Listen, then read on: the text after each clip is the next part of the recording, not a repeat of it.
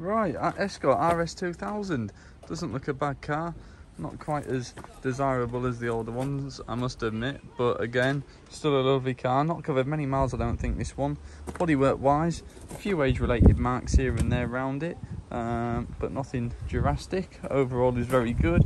Good wheel arches. A few little marks on the front bumper, but that's about it. All good window rubbers. A little bit of a blemish just on that arch there.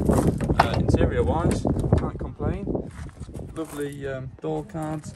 Same with the door shuts and door jambs. All nice.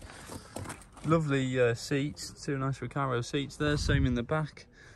Don't look like they've been hardly used. What's it got on the clock? 12,840 it's showing.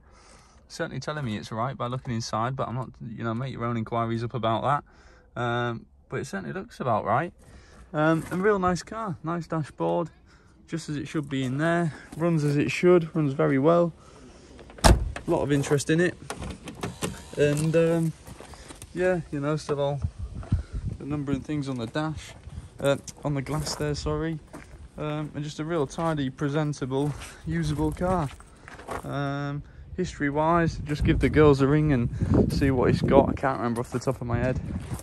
There's a looks like a bit of a paint run there. Obviously had the rear sprayed. But yeah, no, nice car. Give the girls a ring in the office and they'll let you know what we've got for it. And it's in for the Friday and Saturday auction this month.